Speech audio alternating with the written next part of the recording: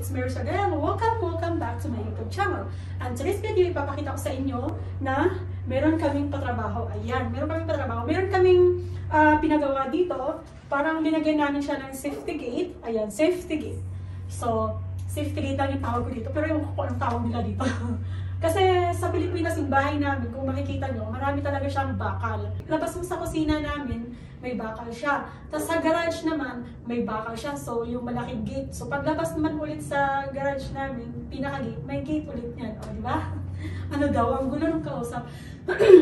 Excuse me, yung, Diyos ko, yung boses ko. Parang napause, ano kaya pinagagawa ko? Nalabigan siguro dito niyan.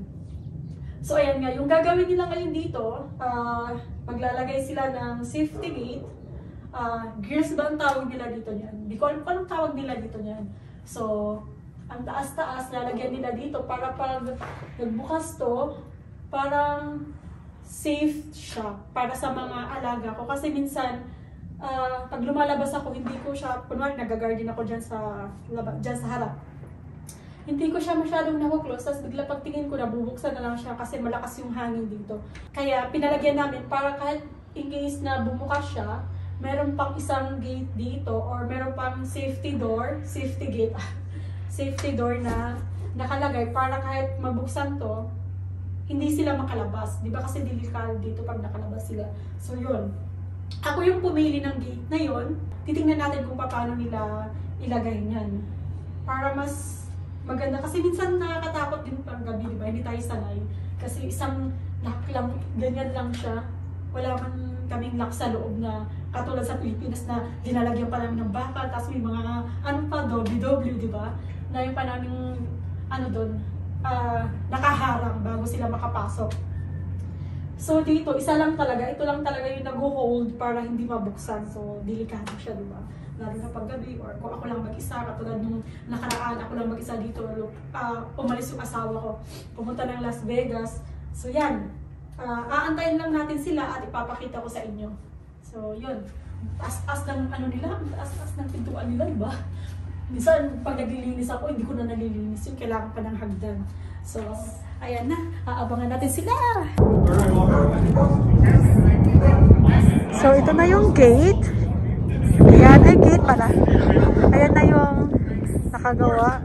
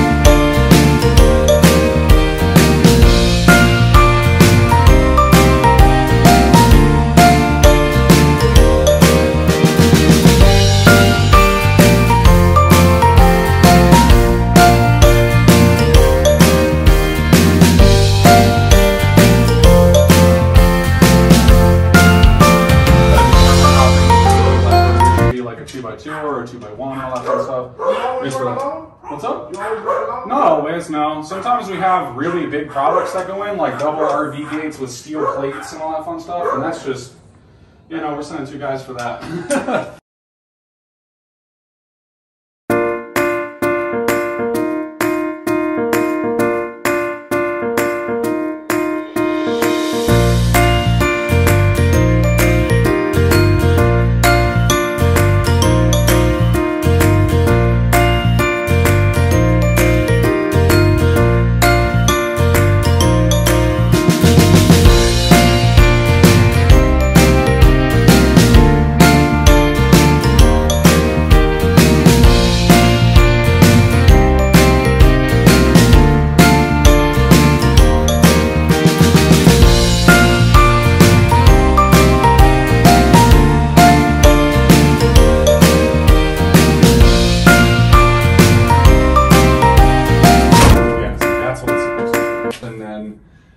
Yeah, the first time it was just like exactly how I wanted it. I'm like, no, that's not possible. It's just got to kind of get more air in there, so I'm going to open and close the door one.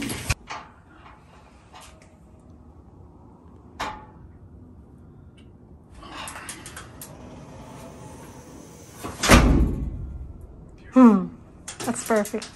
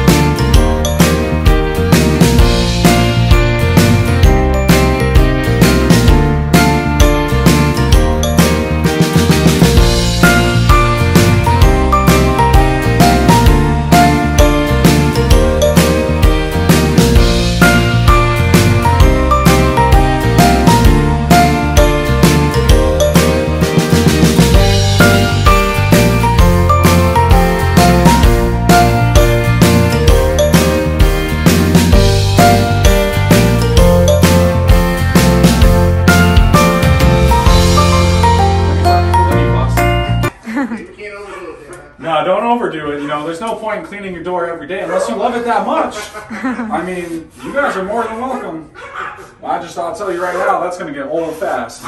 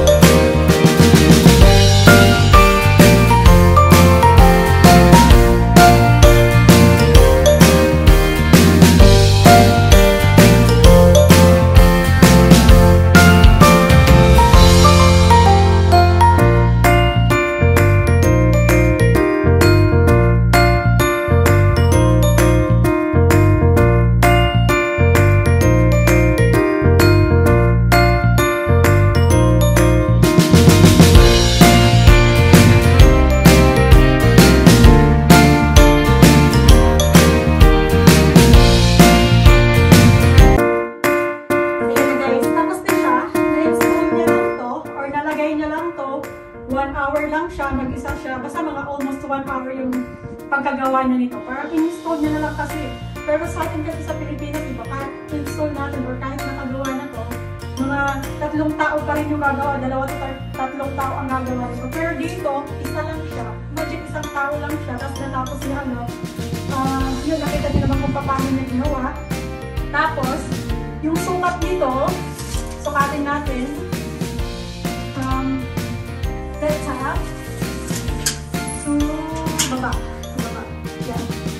sukat niya, ayan, 8.5. So, 8.5 feet yung sukat niya. Ang taas, diba? 8.5 feet. So, yun. Ito yung napili ko kasi maganda siya. Parang ang bakal niya, tingnan mo pagganda ng pagkabakal niya. Parang talagang bakal na bakal, no? Tapos, mabigat siya. Pag i-open mo siya, ayan, ang gagawin mo, bibitawan mo lang siya. O, diba? Tapos naka-close na siya. Ayan, kailangan kasi close talaga siya. Parang kailangan tumunog siya ng ganyan. So, disclaimer lang po sa kanina ng opening ko, yung tawag ko doon, 50 gate, safety door tawag ko kanina, pero hindi siya. So, ang tawag pala dito ay security door. So, yung pala yung tawag nila dito, security door. Kanina tawag ako yung tawag, safety gate, safety door, ganun yung tawag ko kanina. Tapos yung pala sabi nila, sabi ng asawa ko, security door pala ang tawag dito. Bakit door? I-gate naman po, bakal naman siya. Anyway, so basta yun yung tawag nila, safety door, yan. Yan, so ang ganda ng pagkagawa niya, puno-puno, yan, nagustuhan ko siya. Diba? Ang ganda niya. Tapos, ayan. Kaya siya, nag-run din kanina, ayan. Tignan mo, pag-open mo siya, ayan. Meron siyang spring door. Yan yung spring niya, oh. Ang ganda tingnan ng spring niya. Tapos, screen na to siya. Parang, bakal kasi yung spring niya, yan makikita mo. Bakal kasi yung screen niya. Ayan, naka-screen na siya. Ayan, kita mo? Screen siya. Parang bakal. Parang hindi siya papasukan. Kasi pag summer, mainit dito. Tapos, ito yung open siya. Tsaka, one reason din na pinagawa namin yan, kasi may 4 dogs ako. So, kailangan nakasara lagi yung door namin. Tapos, minsan mainit or gusto ko makita sa labas, gusto ko makita yung labas. Gusto ko, meron siyang nakaharang dito kaya magpagawa kami dito para sa 4 dogs din namin, para safe sila. At saka kahit wala yung harang ko sa loob, makalabas man sila hanggang dyan, hindi sila makakalabas dito sa labas talaga kasi may security door na siya. So yan, binayaran namin to, we paid for this one 3,490, diba? 3,490 or 3,470. Basta nandyan. 3,470. 3,470 binayad namin dito. Tapos, worth it naman siya. So, yan. Double lock pa siya. Dito may lock. Tapos sa loob, ito lock din siya. Tapos, ito. Hihilain mo lang. Pag ayaw mo lang itong hilock, pero gusto mo ito lang, hilain mo lang siya sa loob para ma-lock talaga siya. Tapos, yan. Nakalock na siya.